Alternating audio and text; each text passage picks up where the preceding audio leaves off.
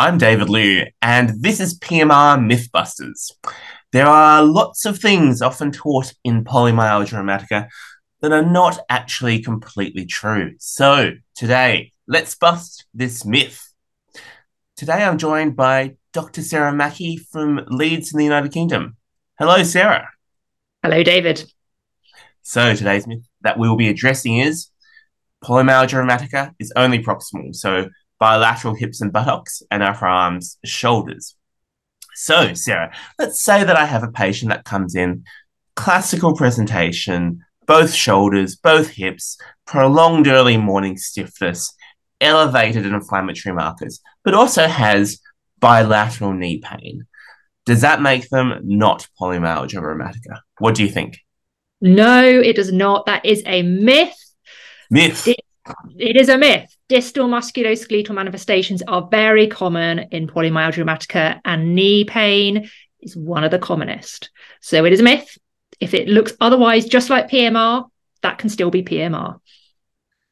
So is it just the knee, or does it extend to other peripheral sites as well? For example, the hands. What do we think about that? So absolutely, yes, it can. So the commonest joints to be involved in terms of pain and swelling are knees and wrists. But MCP joints are actually fairly commonly involved as well, and occasionally the ankles. And also we sometimes see tenosynovitis peripherally, so that can cause carpal tunnel manifestations, and of course our favorite thing, RS3P as well, which is very peripheral too. So absolutely, the hands can also be quite symptomatic in PMR. And actually, if you ask a patient with PMR to shade where their pain is on a mannequin, some of them will actually, restrict their shading to shoulders and hips very conveniently. And they might even show the ischial tuberosities and all of that if they're very, very accurate. But then some people are just going to color in the whole of the mannequin and say, my whole body hurts, doctor. And for some patients, they do have all over pain and all over stiffness, and there might be a bit of swelling in their knees as well. So how can we then, let me challenge you on this. If there is that difficulty knowing all over pain versus the pain directly from the polymyalgia rheumatica itself, how do we know that these are real sites of inflammation? Do the imaging studies tell us anything, for example? Absolutely. So clearly in our clinical diagnostic process, we do take a history, and the patient may say they have pain all over, and that may be absolutely what they experience.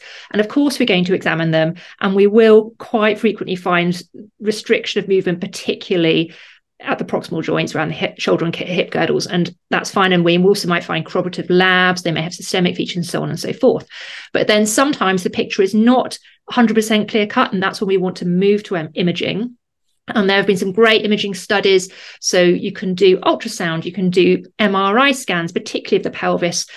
You can do PET-CT, you can do PET-MRI. And all of these imaging studies, they show that PMR actually is a very distinct disease. It has its own signature. That signature looks slightly different depending on the imaging modality in terms of exactly the appearance of the structure, but it's the pattern of structures which is the same no matter what imaging modality you use. PET scans, quite frequently, we do half-body PET scans. So we cut the PET scan off above the knee. But actually, if you do whole-body PET-CT, you will quite frequently see involvement of the knee joints. And that's probably because of the popliteal tendon in the back of the knee and the tendinitis, peritendinitis characteristic of PMR, which is part of its signature. So absolutely, patients do have knee pain and swelling quite frequently. They've got every reason to experience that knee pain and swelling, and it's part of the PMR, and it should respond to the steroids in exactly the same way. So let me challenge you a little bit further on this. Some people would say, well, if you've got both shoulders involved, both hips involved, both knees involved, this has to be a oligoarticular or polyarticular large joint inflammatory arthritis, a rheumatoid arthritis, let's say. What would you say to that?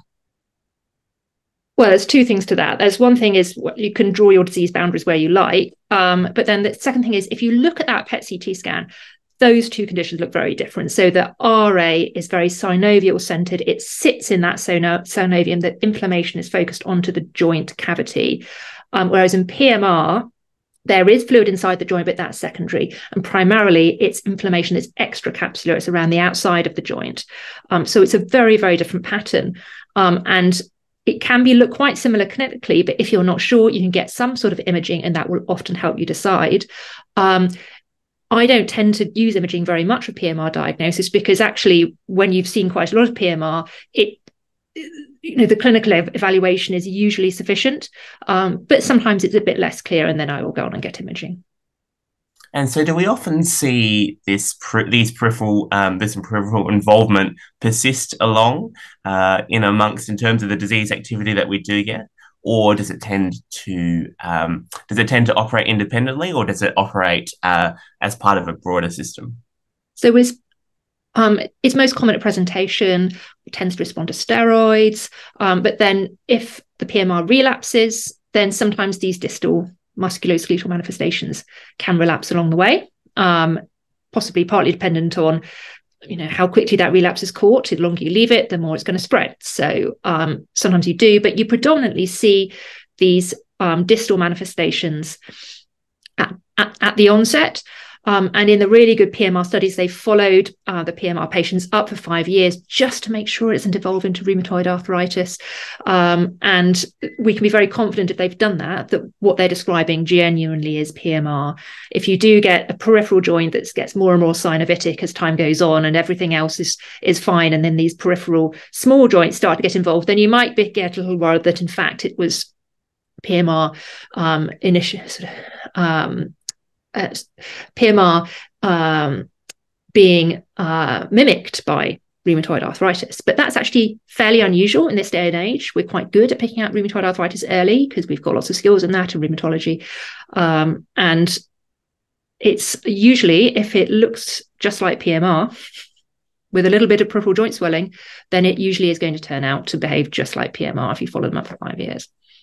So my patient with the shoulder and hip stiffness, prolonged early morning stiffness in the morning, but knee pain, does actually have PMR, doesn't have a funny looking rheumatoid arthritis. If it looks otherwise like PMR, then I think it's very, very valid to proceed as you suggest and follow them up and just make sure it does behave like PMR is expected to behave. So there you go. PMR isn't only proximal, so it can be more than just the hips and the shoulders. Good learning point. I think that's one thing that we often hear taught that's not absolutely completely true. So today we've busted that myth. Thanks, and join me for another PMI Mythbusters coming up soon. Thank you very much.